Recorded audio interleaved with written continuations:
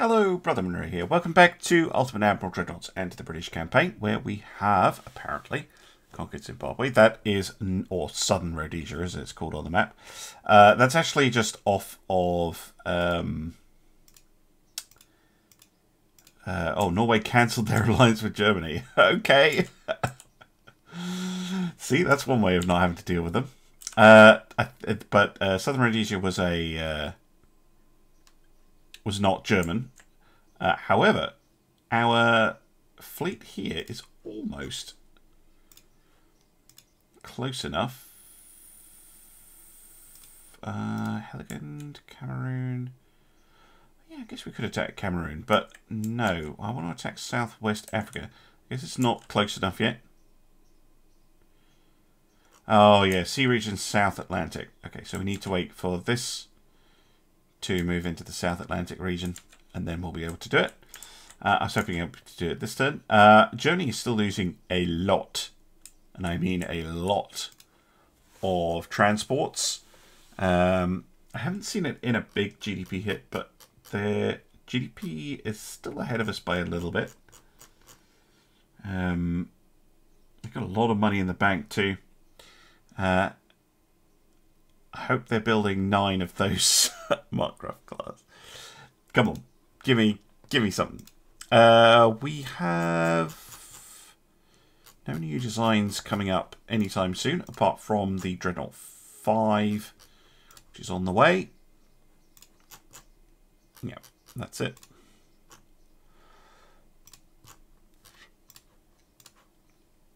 So, I guess it's just this convoy battle.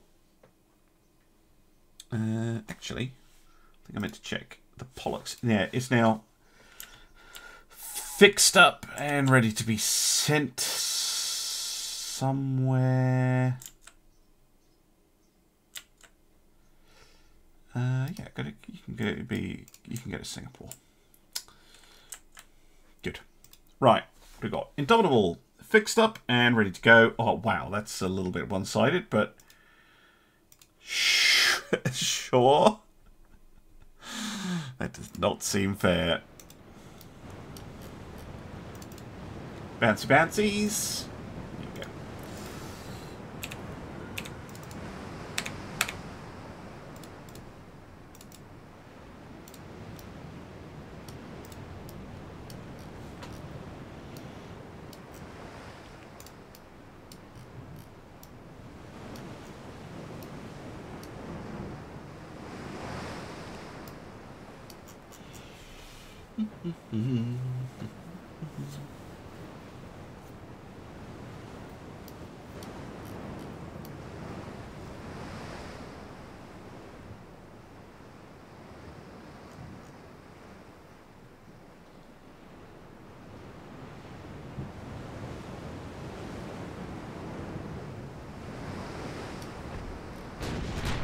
Found the transports. I wonder if we'll even see the torpedo boats.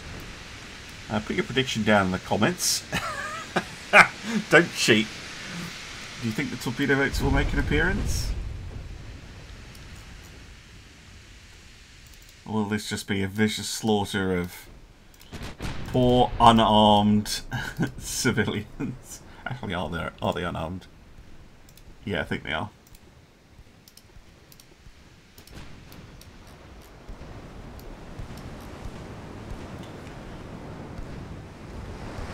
Where are your protected torpedo boats? I reckon they're already back in Germany. Chilling, having a beer. Yeah, and thank goodness we didn't stick around, because we just would have gotten minced. But still, it's not the most honourable thing in the world, is it?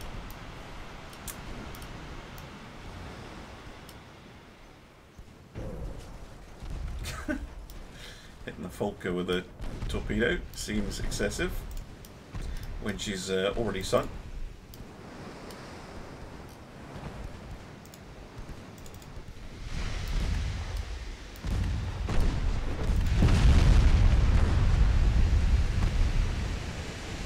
And we're done. Right, I'll see you in the next turn. Welcome back. It's gotten a bit quiet. The war. We're sinking German transports by the dozen. Just with the pop-up, we're up to 60,000 victory points, which is pretty spicy, and we've got the Dreadnought 5 and TNT 2. Yeah, look at this. Just what? Really? Oh, what? They're not connected. Hacks, I say. Okay, that's kind of amusing, actually. We're really trying quite hard to hit Southwest Africa. As soon as I launch the naval invasion, which has 1 month to go, we're also launching land-based attacks as well. So that really should work, you would think. All the other offensives seem stalled. There are a couple of German task forces sitting out here in the middle of the sea, but they must just be running away from us constantly. Anyway, we have the Dreadnought 5, so that means it is time for a new class of Dreadnought, and I believe the next one is the Iron Duke class.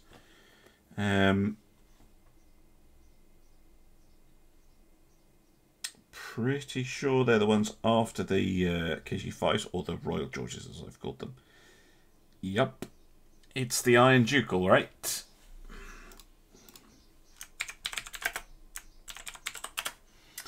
So, the Royal Georges still using the, so we're still going to be using the 13.5 inch 45 caliber gun. Oops.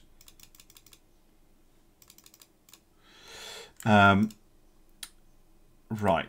Let's. Ooh, this one's a little bit more forgiving with the towers. That looks a bit weird, but good. Works. And there. But I'm noticing. Oh, we've got a lot of choice in funnels. This one, and then. Nice, really short funnel. Yeah, not short enough. Plus, actually, now I think about it, I don't want any funnel up there. I kind of want this back a bit to try and balance the ship. So we're probably going to have a Q turret. Medium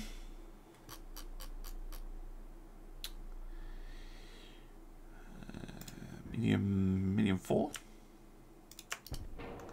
Yeah, look at this. We've got a lot more room to play with on this hull. Really? There we go.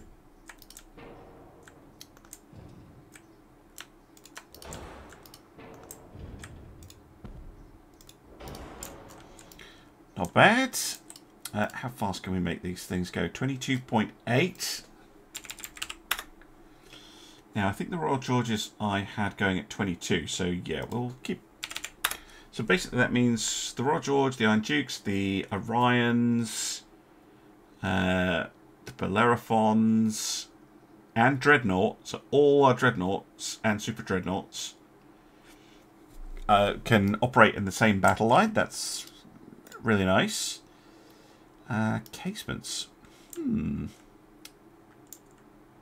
potentially go for 5 inch, couldn't we?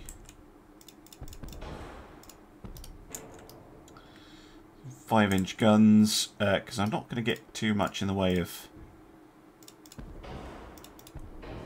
secondaries in, I don't think. So yeah, we'll have a nice clean look for this. Royal Georges had 6 twin 5 inch guns. We have 10 singles, so a little bit less. I know there are ports up here, but this ship is hard enough to keep balanced. Put on an aft torpedo as well. Standard crew quarters. We can use oil, which is really nice. And geared turbines. Keep them on naturals. Orcs diesel. Very nice. Starting to get some really nice options now.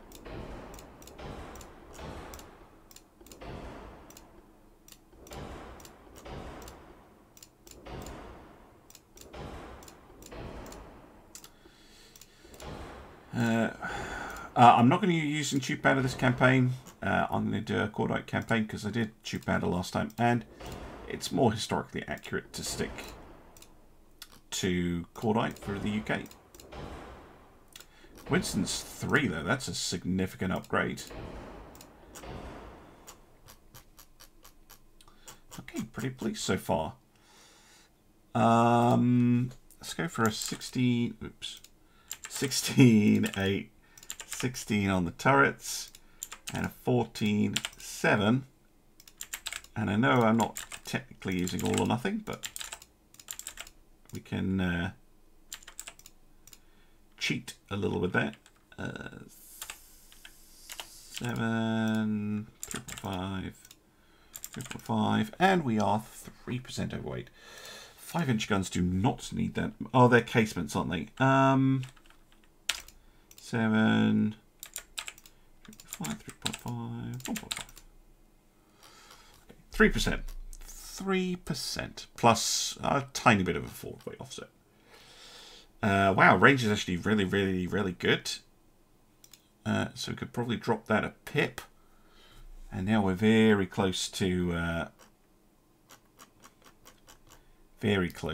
being okay. Let's try and move B and A back.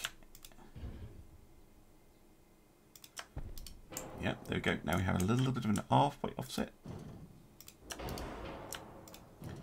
Just by compressing the citadel, getting her under, yeah, not that much, but getting her under the weight, which is fantastic. And yeah, oh, gun lengths. 5-inch 40s and 3-inch 40s. There we go. Perfect. Yeah. No. That was surprisingly straightforward. Right. Let's compare them to the real Iron Dukes. Okay, we're a bit bigger.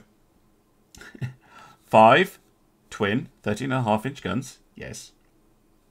They have a heavier secondary battery. These 12 6-inch, but we're more heavily armored by a fair bit. And in fact, this is the same layout: A, B, Q, X, Y. Lovely. There we go. One Iron Duke class, slightly up armored, but yeah, that'll do. Yeah, up armored and heavier as a result. But we have quite a lot of money right now, so I'm not too concerned with keeping costs super low. So we'll save that design and head back to the fleet management screen.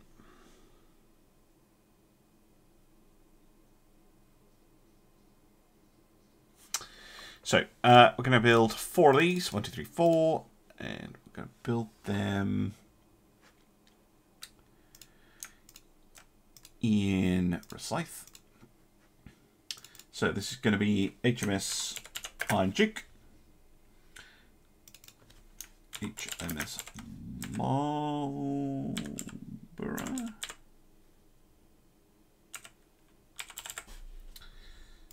the Benbow, and the Emperor of India.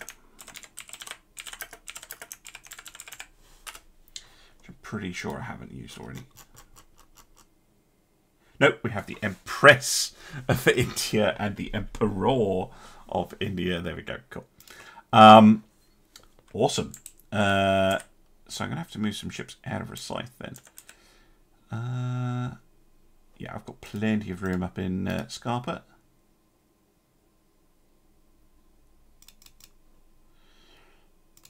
Move them up. Let's fine. Right, well, I guess I can hit next turn and see if the naval invasion goes off. Fingers crossed. Touching wood. Let's go.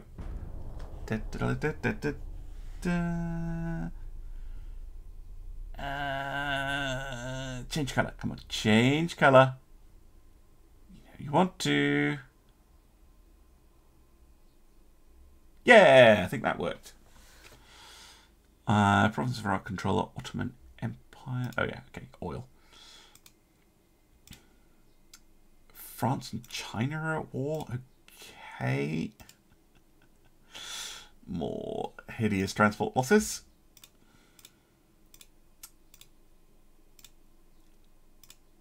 Oh my goodness, so many pop-ups. Right, well, with Southwest Africa tidied up, I think we're going to have to go north and help out up here. So we're going to hit Togoland, I think. So let's head back to West Africa, and I'll deal with that. And I'll see you again when there's some action. Welcome back. It's now July 1910, and the Austro-Hungarians are causing problems. My invasion of Togoland, I think, has failed. Yep. We'll just do it again.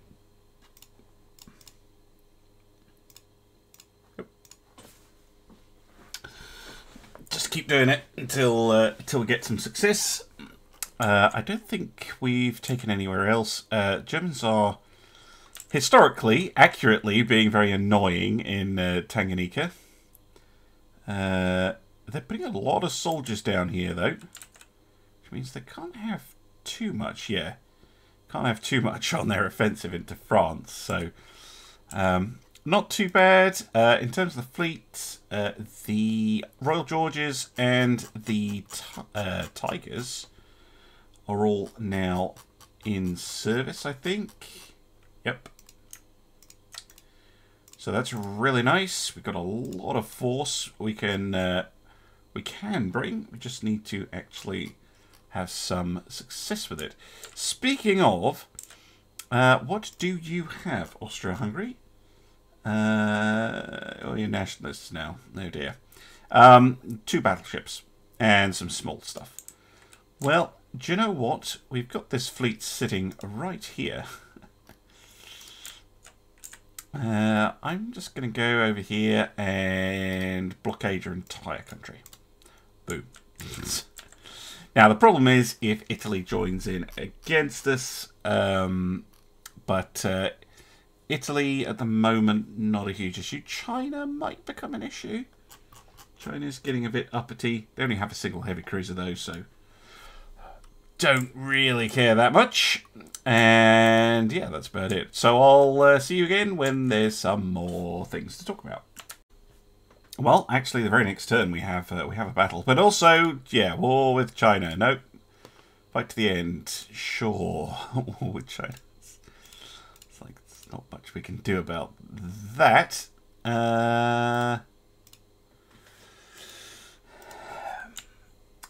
Naval invasion again. They're only 4 months to wait, so yeah, that's fine.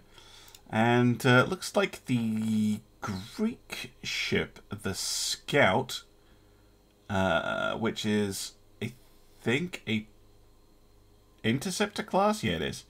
The Tribune and the Partridge, an A class, have found the Krems, the Trabant, and 3 little transports. Let's go. Nice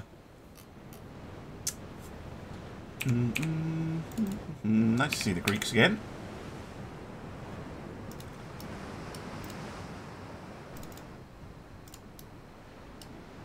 Actually, we should split them up because Scout is much faster.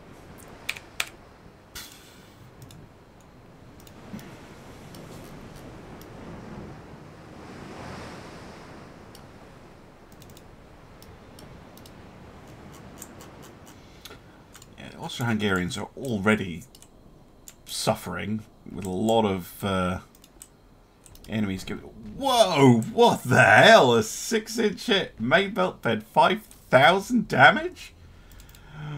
God damn! And then you immediately target lock. But damn! What a shot on like 0% chance to hit. Amazing. Right. Go Greece.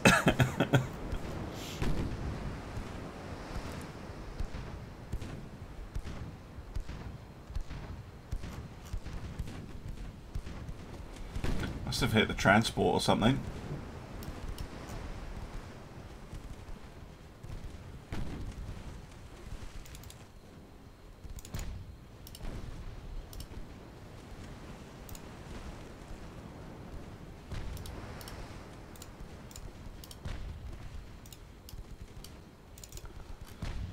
It's the Trabant.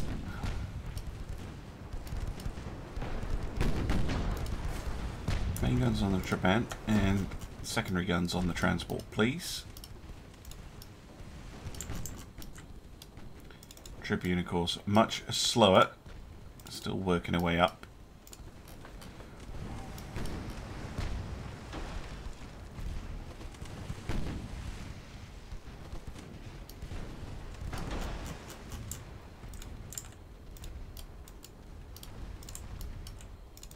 Oh, got the number on the... Oh, wow, look at that torpedo spread. Trabant will be aware and probably is going to fit in this gap, but... Oh, also half the torpedo is going to explode, but still, nice effort.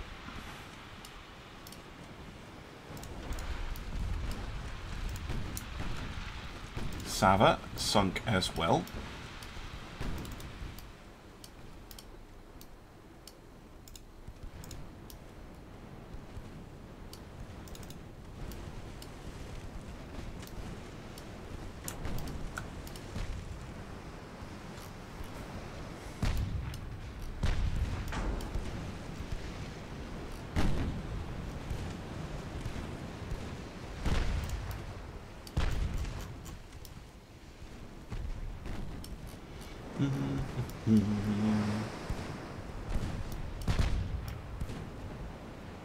With the 3 6-inch guns on the back.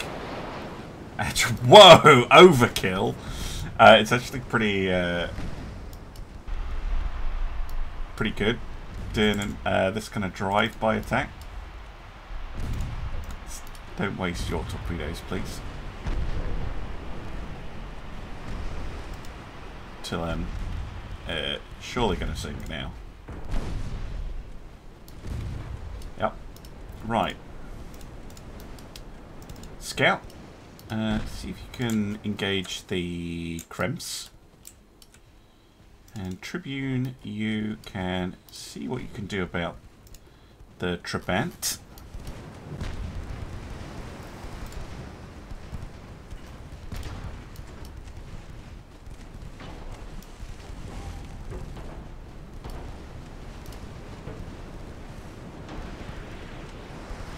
Fired a couple of torpedoes at it, which I'm sure it will see. It's fired at me. No, no, no, no, no. Go.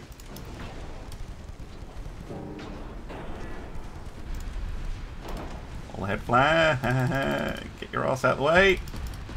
Woo! Dud.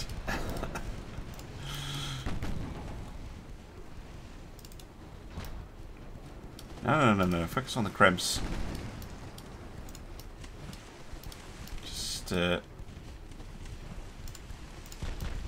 See what you can do with it.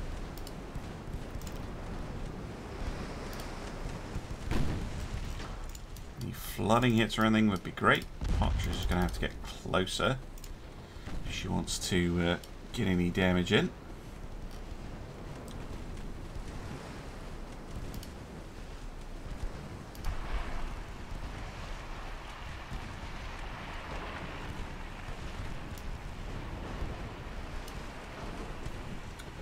Torpedo coming out, presumably at the scout. Yep.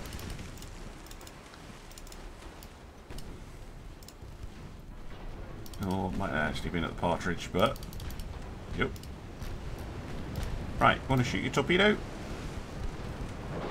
Hey! That's Great! Wow, well done, Greece. Can you come train my crews on how to do that?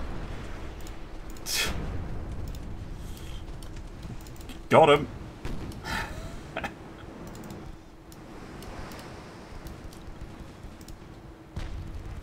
Beautiful job.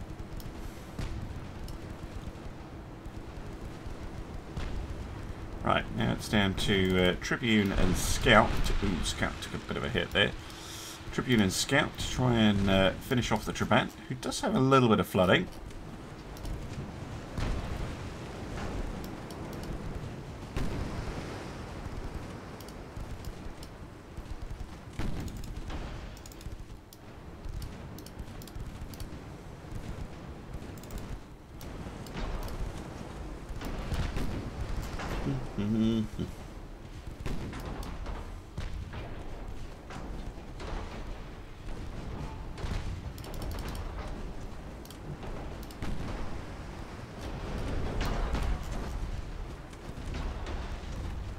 Careful here. The AI tends to be able to fire its torpedoes first.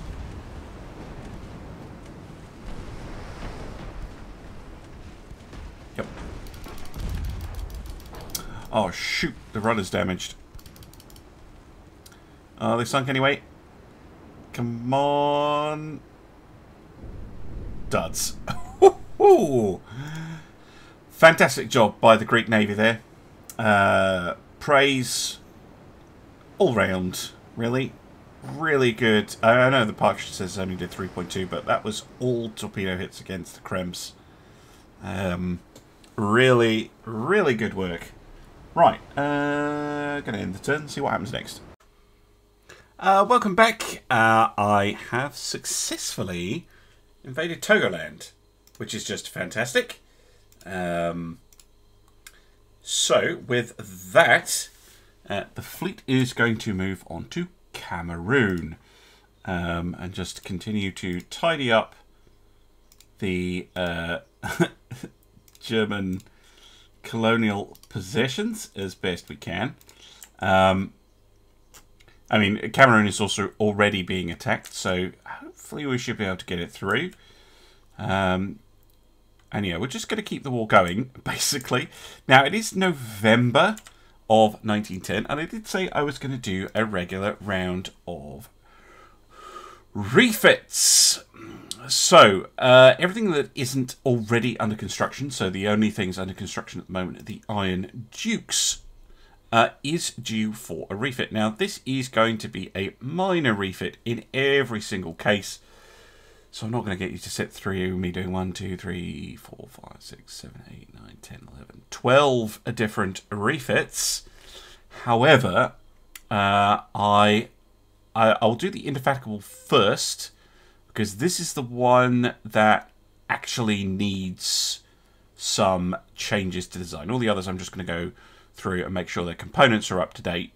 There's not going to be any significant changes to them, but the Indefatigables need their deck protection fixed. So, this one is worth showing off. So, into the battle mode. The other thing I might do, I might try and get the 12-inch ships up to 12-inch 45. So we now have Trip 3, which will help a lot. Also help a lot is putting them on oil, and we can get them geared turbines, which gives us a huge amount of weight spare. We can also give them an Orts diesel, improved propeller shaft. Could potentially give them improved anti-torpedo. It's pretty nice. Watertight doors, even better. Yes, please. TNT 2 and Cordite 2. Haven't unlocked anything else fun here. Coincidence 3 rangefighters. We can give them a hydrophone and an advanced radio. So a nice upgrade in components, and this is pretty much what I'm going to be doing for all the other ships, just giving them all those upgrades. But these guys need that 6-inch main deck back. And their inner layering is a little bit weedy as well. I'd like to go 6-3-3 if I can. Yeah, there we go. Okay. And can we push... No. I was wondering if we could push the turret armor as well, but not just now.